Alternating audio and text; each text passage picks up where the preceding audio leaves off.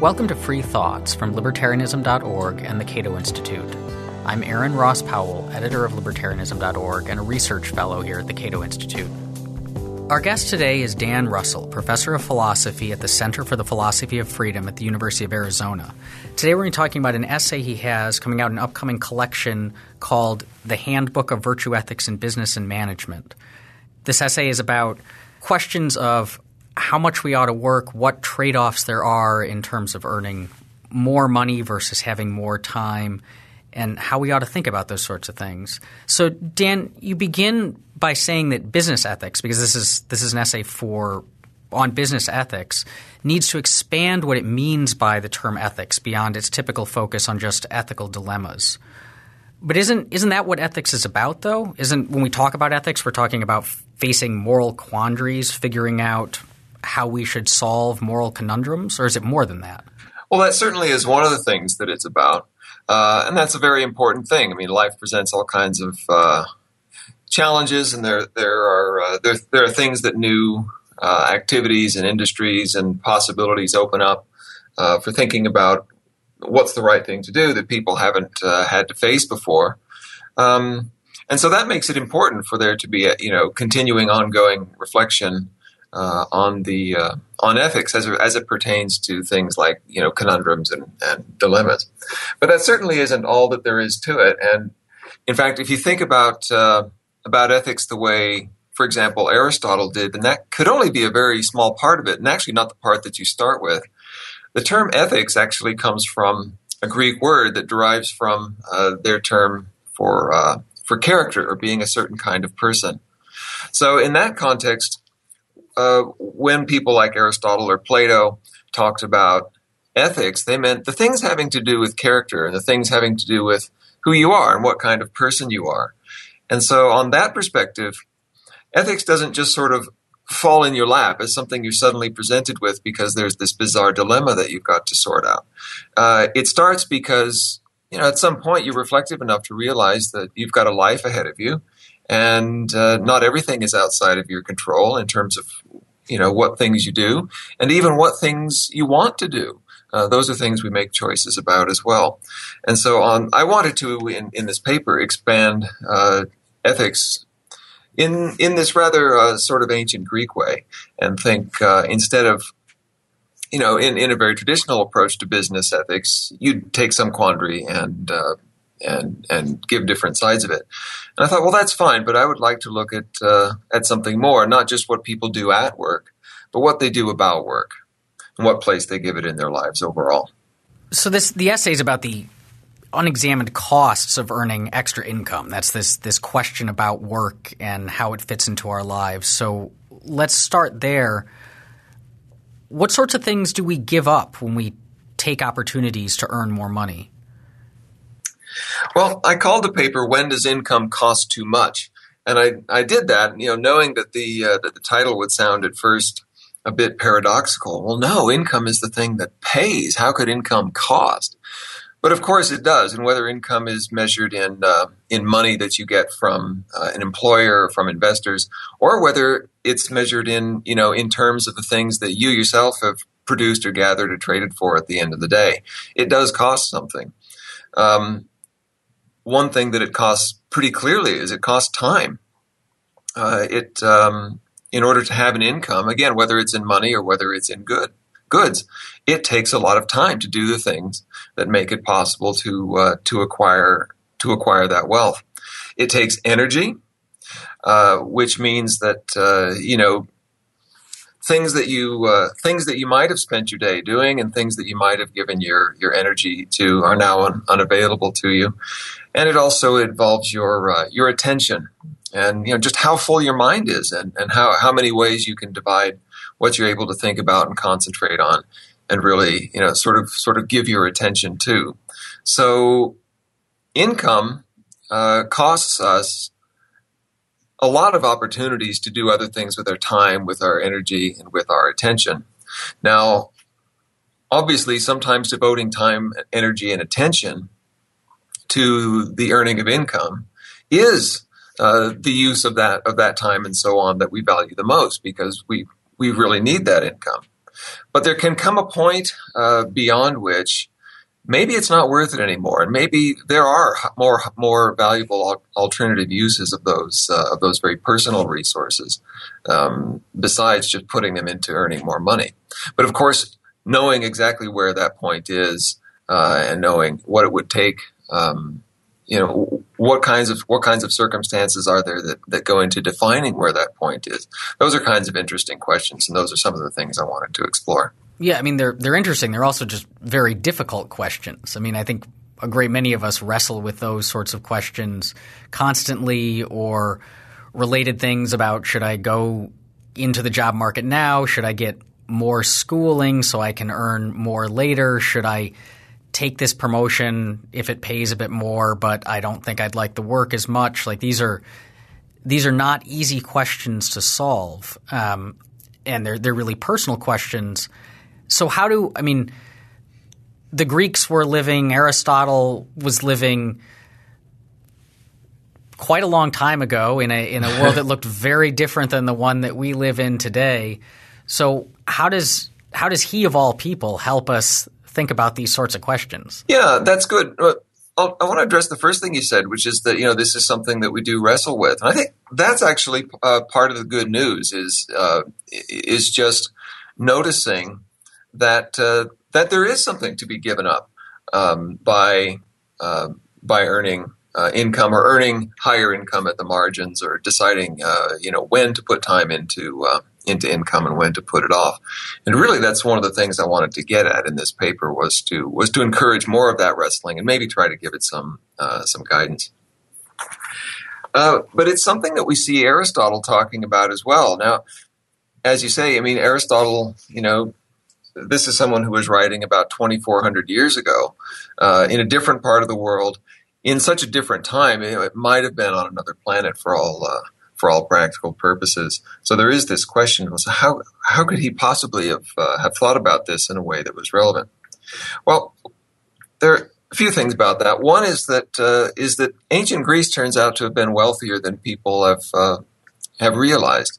There's an excellent body of research by Josiah Ober about this, showing that there was immense economic growth in Athens around that culminated in around the time of people like Plato and Aristotle, and that mean wages there were extremely high. I mean, high enough to rival anything in the pre-modern world. And we see Aristotle addressing himself to some of the issues that were arising in a world that was changing, and that was as economically active as that world was. And so he talks about happiness. And one of the things that he does when he talks about happiness or well-being is he goes over a lot of the really common opinions there are about it. He thinks some of these opinions are better, some of them aren't so good, but let's at least start with what people think. And one of the most common views that he talks about is the idea that the happy life is the life of being very wealthy and of making lots and lots of money.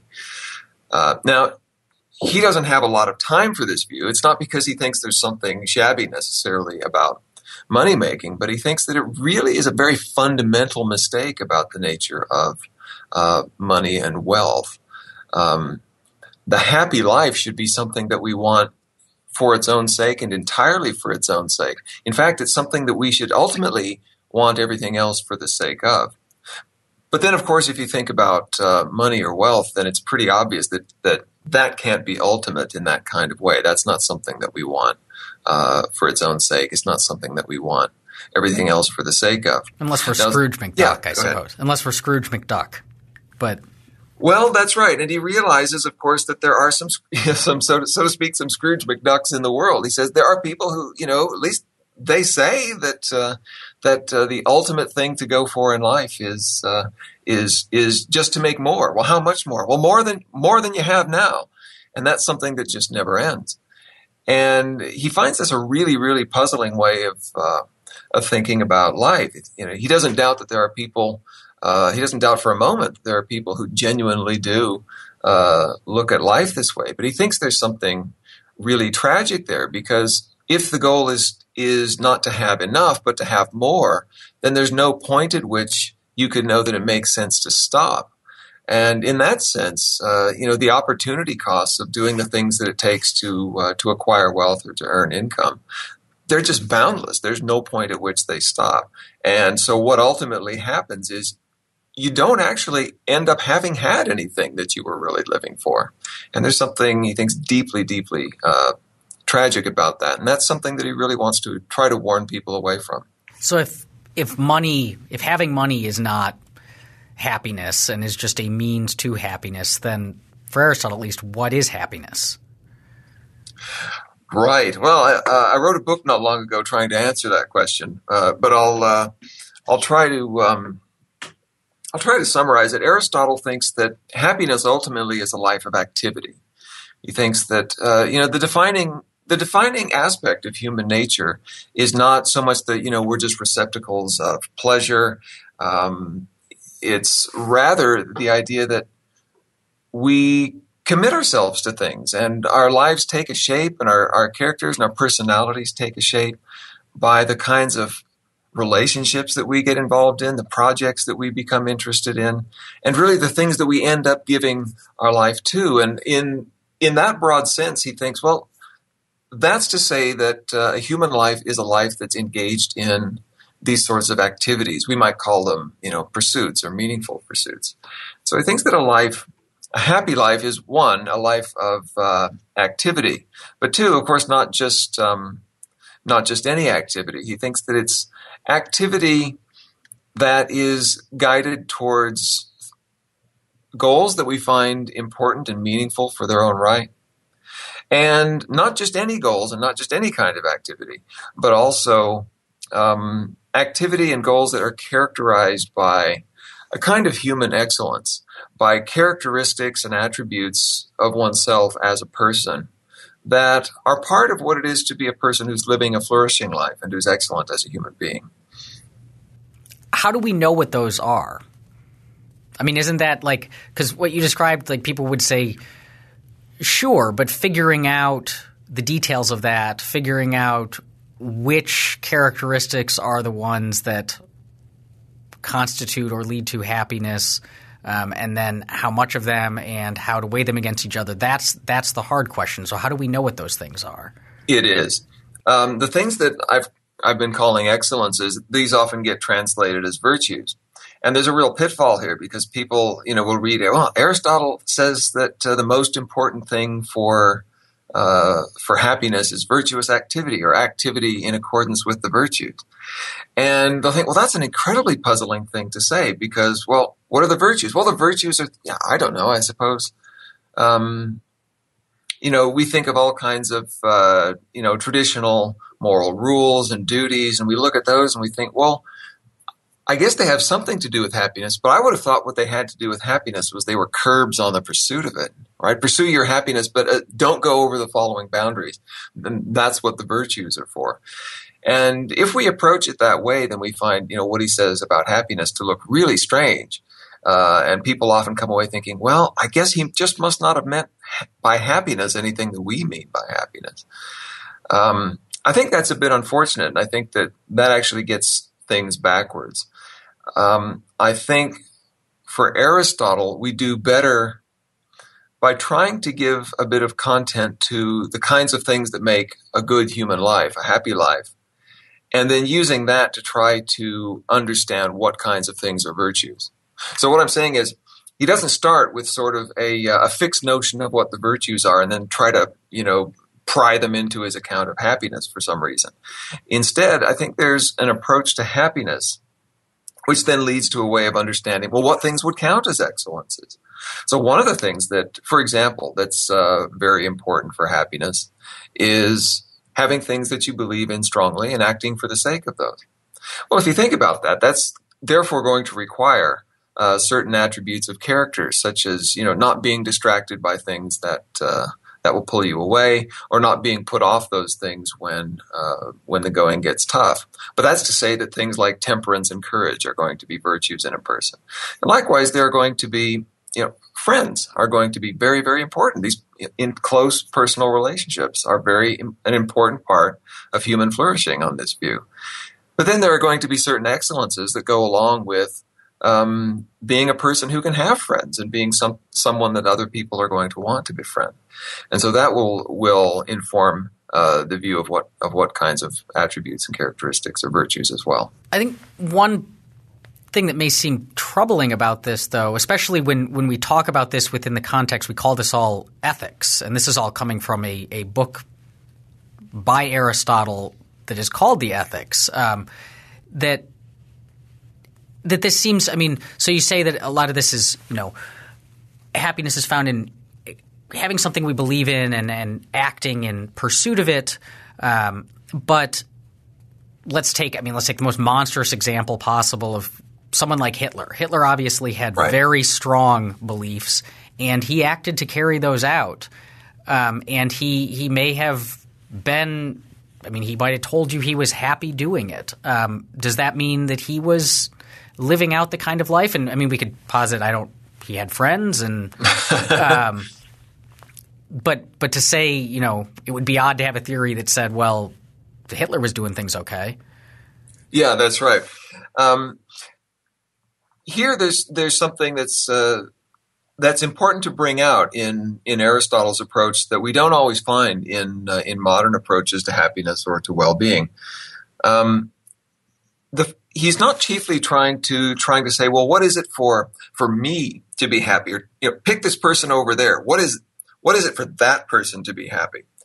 He's trying to answer a bigger question, and that is, what is human happiness?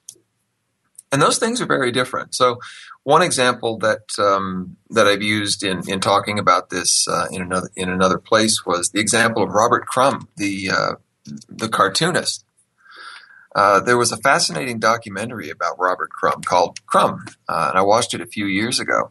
And there's a scene in which Crumb was talking with an old girlfriend, and they were filming it, and wasn't really sure why they were filming this conversation. Seemed a bit tangential.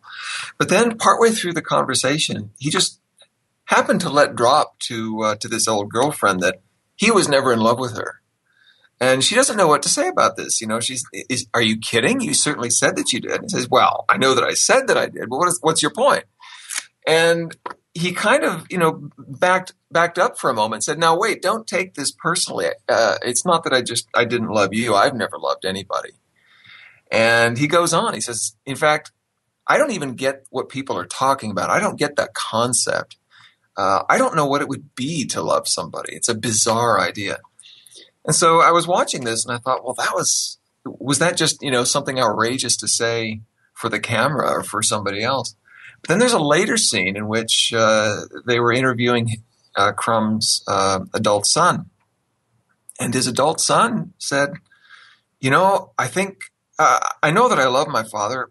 I guess that he loves me, but I wish there was some way that I could show it to him. And he didn't mean anything sentimental. He said, I wish I could shake my father's hand one time in my life, but my dad can't do that. And I sort of realized, wow, that's why I had to see the conversation with the girlfriend. This guy actually meant it. He doesn't get love. So now think about what it is for Crumb to be happy. Well, there are a couple of questions here. One is, okay, well, what's happiness for Crumb?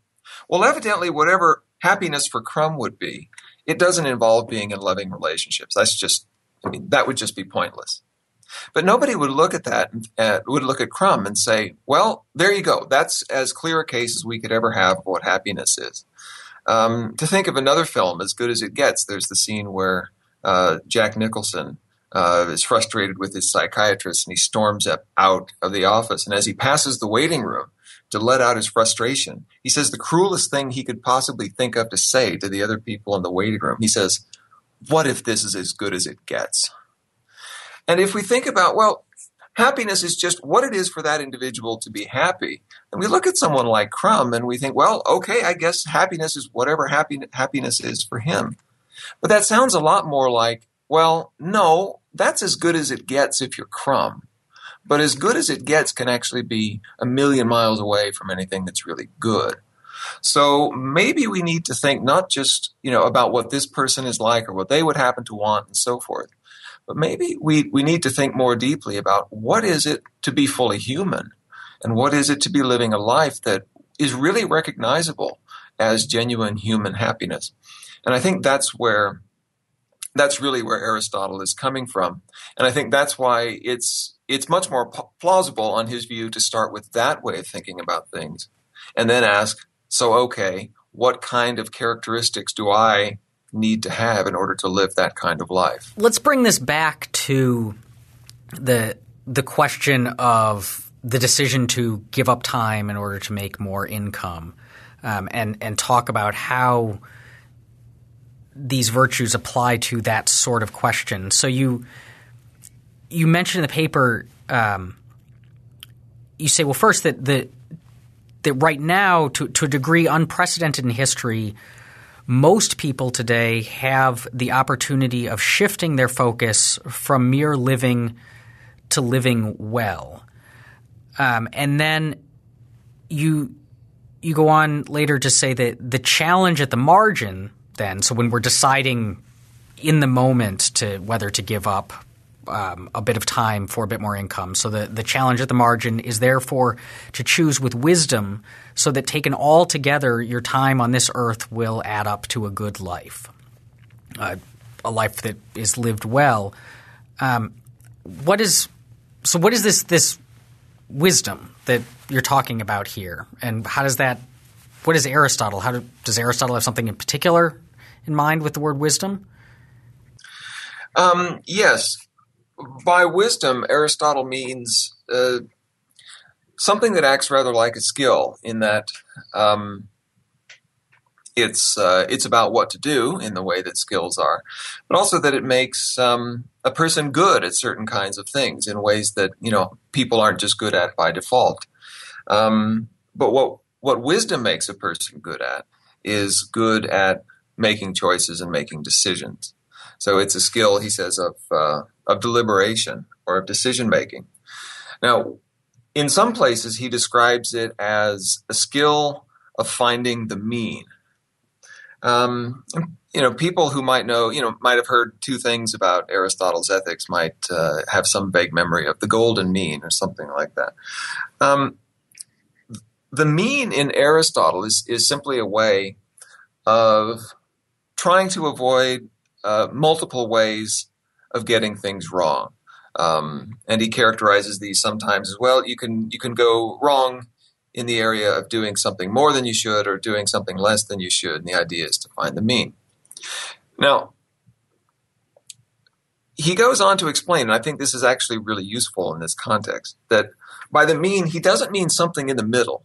So, for example, people sometimes say, "Oh, so Aristotle believed in acting in accordance with the mean, and so he thought that meant doing everything in kind of an intermediate way, nothing too much, nothing too little." And that gets a bit absurd when you think about, for example, virtues having to do with emotions like anger. One way to go wrong is to be too angry, or to be angry when you shouldn't, and another way to go wrong is not to be angry enough and not to get angry at the things you should.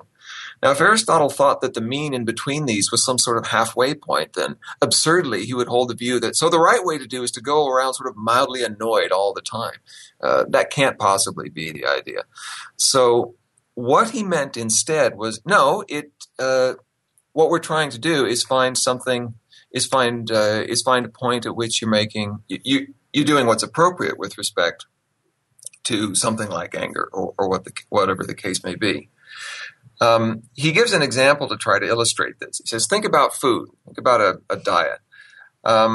We could identify some amount of food that's just too little. There's nobody who can get through the day on that much food. And then we could identify some other amount of food that's too much, right? Nobody would ever need that much food.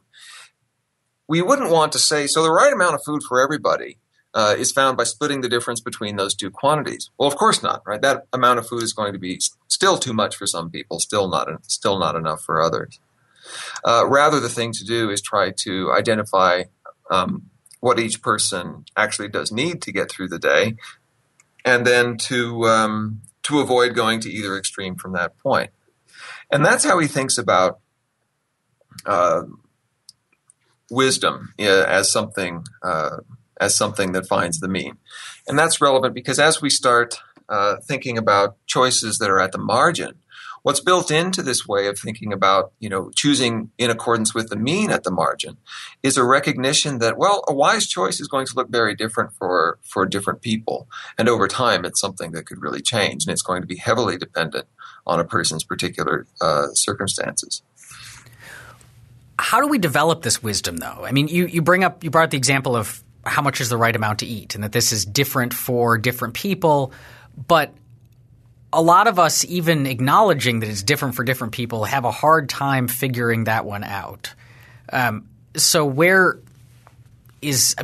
how do we make ourselves wise? How do we get to be wise? Where does wisdom come from? Because we're not going to make these decisions well unless we've got it, right? That's right. Actually, a chapter or two before he starts talking about the mean, he takes up this question in kind of a brief way. He makes a comparison between learning to be wise and learning to write, or learning to speak a language. By learning to write, I don't mean learning to write, poems or essays. I just mean, learning to write when you're in grade school. He says what people do there is they start off writing. He says, it's a bit paradoxically, you learn to write your letters by writing your letters. He says, well, how? If I knew how to write my letters, I wouldn't need to know how to learn how. He says, well, no, it doesn't work like that. When you're writing your letters as a learner, you're doing it in a learner's way, and you're following somebody else's guidance. You're maybe relying on certain kinds of rules. You're looking at what other people do, right? You have a teacher who gives you an outline and so on, and you follow that. But over time, what happens is that you become less dependent on those things. And actually, eventually, you can become quite independent, and you can even innovate. You might learn to change your mind about the right way to do these things. That's what happens in the acquisition of skill. And he thinks that, again, this is at a very, very general sort of level. He thinks acquiring a virtue, such as the virtue of wisdom, works like this as well. It's something that we learn.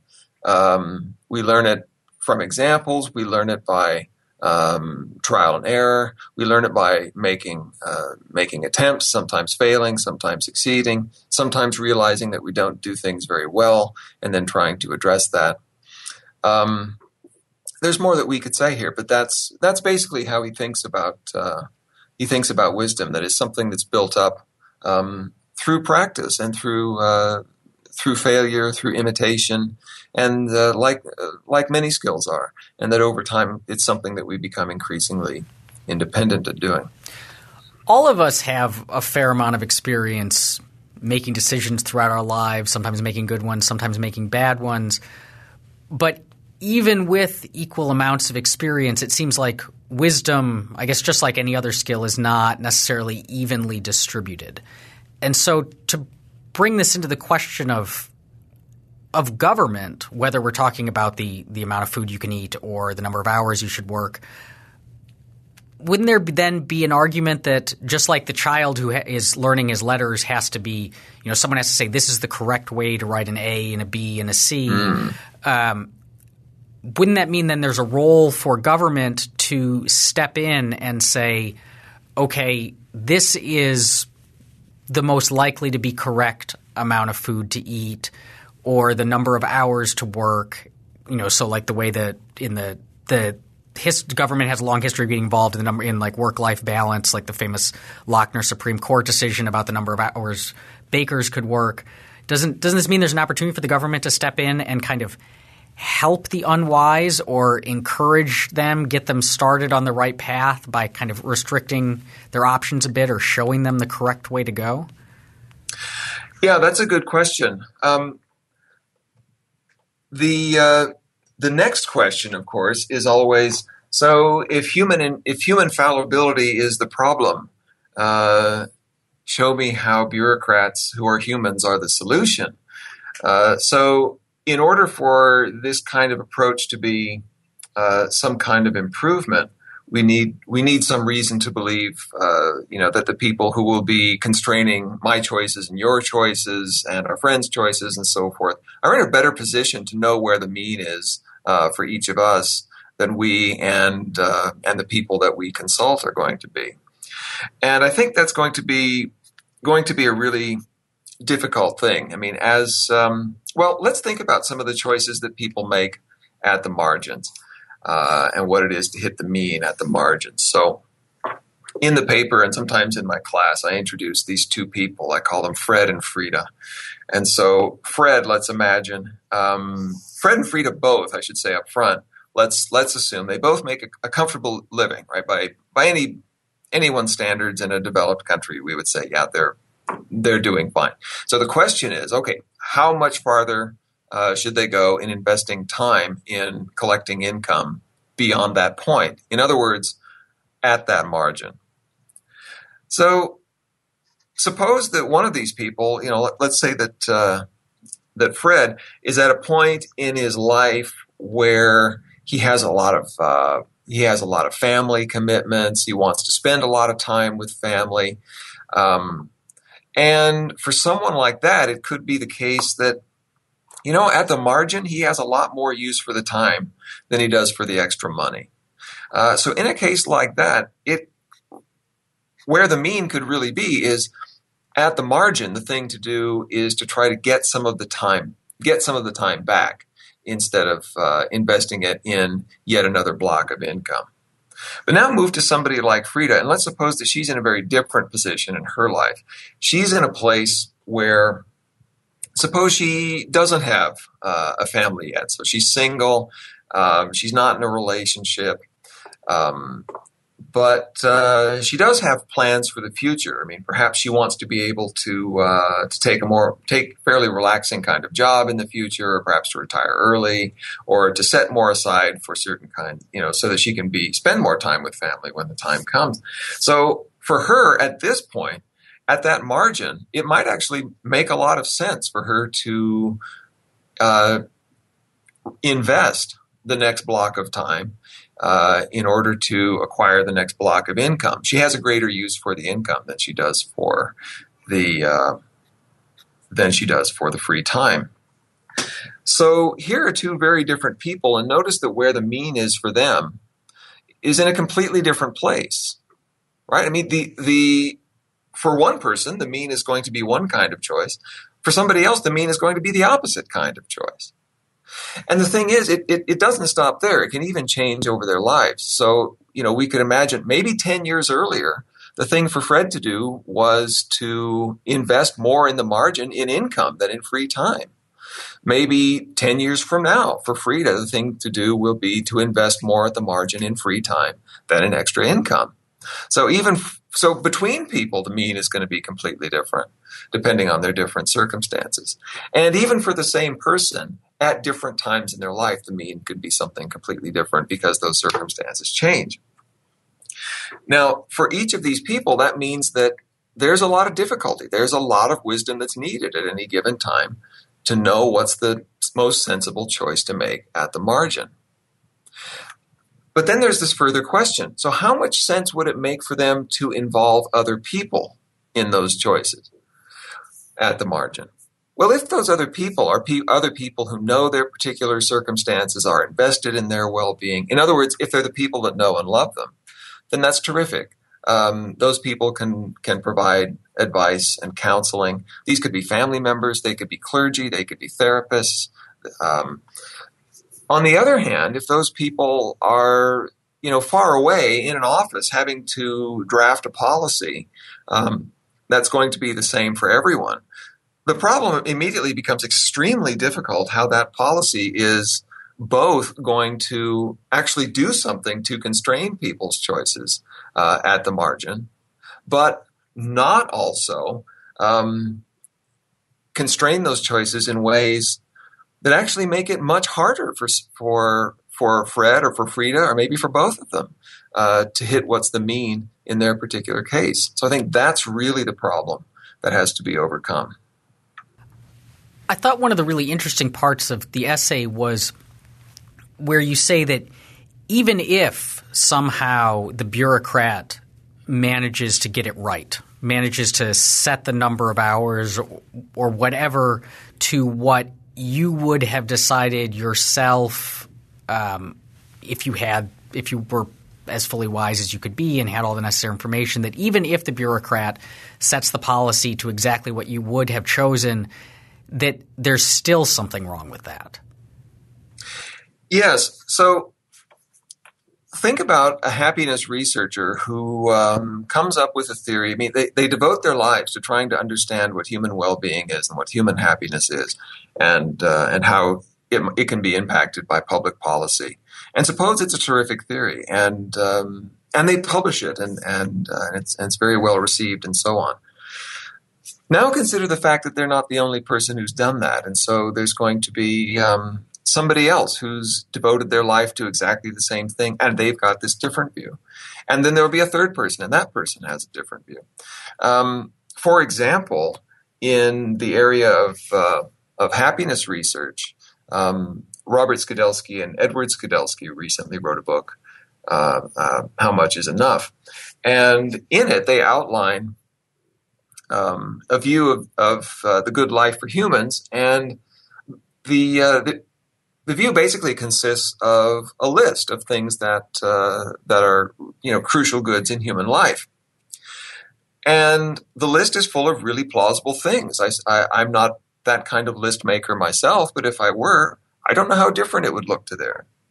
However, they also note that there are other people working in the field who've come up with rather different lists.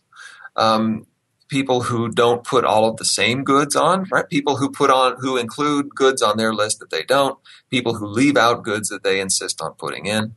Then there are people who want to assign different kinds of weights between these goods. Okay, well, if I have to choose between good A and good B, then which way does it go? And which way do I go? And people can disagree over those sorts of things. There can also be disagreements over, well, just how aggressive should public policy be about this? Should public policy simply see to it that people have opportunities to acquire these goods, but then leave it at that? Or should we actually try to guarantee that people do obtain those goods and they do actually make the use of those opportunities that we hope they would? And so there are all of these sorts of differences. But then I got to imagining, what would it be like then if you took any three people in happiness research and you put them on a desert island? Here I'm drawing on a thought experiment that I thought was just marvelous from a paper called Virtue and Politics that was published recently by Mark Labar, who I believe has been on the podcast before. Mark ran this thought experiment in his paper. I thought it really fit in this context as well. And the idea goes like this. So you have these three people who've devoted their lives to trying to understand the nature of well-being, and they've come up with these three different views. Now suppose that these three are on this desert island, and there needs to be some sort of governance on this desert island. And of course, the governance should be such that it's going to promote the well-being of all of those who are on this island. Well, that means we need some theory. But whose theory is it going to be? Now, pick any one of those people and suppose that their theory is the one that's going to hold sway on this island. Then think about the perspective of the other two people towards life on that island lived in that way. Now, it's not just so much that there's disagreement, but rather each of those other people is going to look at that arrangement, and they're going to perceive this as they're living at somebody else's pleasure, at their being asked to allow someone else to make choices and to come up with policies and to constrain their choices in accordance with a view of the good that may or may not be their own.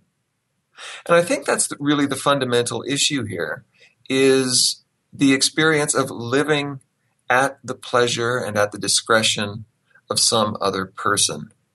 And that, I think, raises real questions of justification. Suppose that we could come up with Suppose that here's a way of trying to solve the problem of why I think that bureaucrats should be any better than I am at trying to figure out the best choice for me at the margin. And the answer might be, well, there are scientists who study these things, or there are people in the social sciences and in the humanities who study these things. So all we need to do is adopt one of those theories, and Bob's your uncle. Well, the problem is that if that theory is actually going to constrain my choices, then it means that my life is now going to be shaped and my choices are now going to be constrained at the pleasure of somebody else. And that's a question of what we can justify to each other in terms of how we act with respect to each other through political mechanisms. Right, and I think that's an important point, because what we don't want it to sound like you're saying is all of us therefore ought to make these decisions in a vacuum, wholly independently.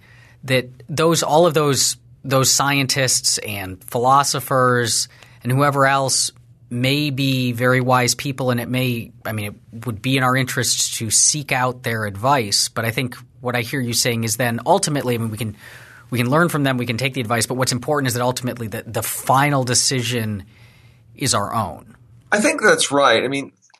One thing that Aristotle saw that I think was very insightful was how deeply social human beings are. So, I talked earlier. Well, what is it that's really definitive of human nature, and therefore what's really crucial to human flourishing? And for him, our social aspect was part of that. That we're not solitary animals. Like, is this what he meant when he said man is a political animal? Yes, in the politics, he describes. He says, a human being is a political animal, and I think that was incredibly insightful. Although I'm not sure it contains exactly the insight that some think that it does. What he had in mind there was to say that man is the kind of animal whose distinctive mode of living involves living in a polis or in a city-state. A city-state is for him defined as I read him as defining a polis functionally. A polis is whatever level of population and organization within that group that's sufficient for people not merely to meet their needs and to make it into the next day, but also to live a fully human life and to be able to flourish. And he thinks that there is a certain level of social organization and hierarchy that makes certain kinds of institutions possible. It makes it possible for us to create wealth so that we have time to devote to other kinds of pursuits and so on. And that's the characteristic mode of human life, is to live in that kind of way. Does he mean by the polis, does he mean the group of people, the community? Does he mean the state, the political organization? Does he mean both? That's a really good question. The Greek word polis is ambiguous between those two things. On the one hand, a polis could be a community, right? It could be a group of people.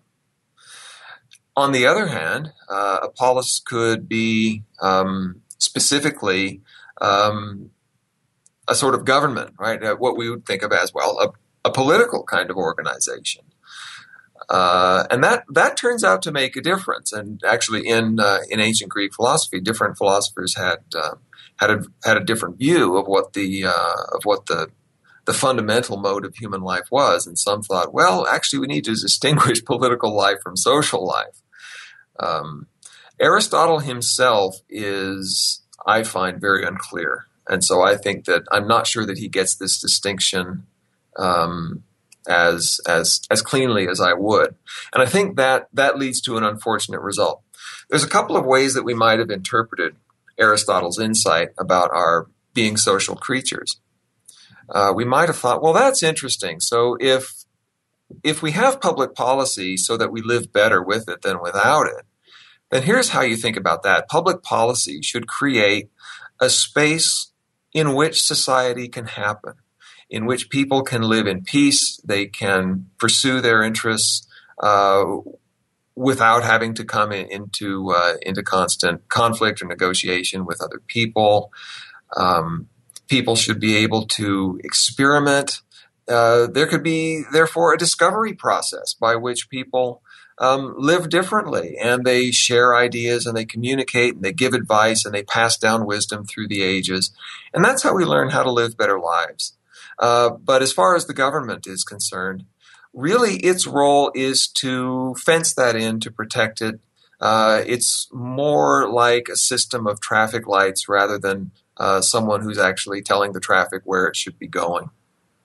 Aristotle, however, went the other direction, and he thought that our sociality involved, the idea that, well, if public policy is for living better with it than without it, then we need a full-blown view of what it is to lead a good life, and then we need to design all of our institutions so that they constrain people's choices from cradle to grave. Actually, for him, the process actually begins before the cradle, so that we can guarantee, as far as possible, that people will do the things that we know, according to this theory, it takes to live a flourishing human life.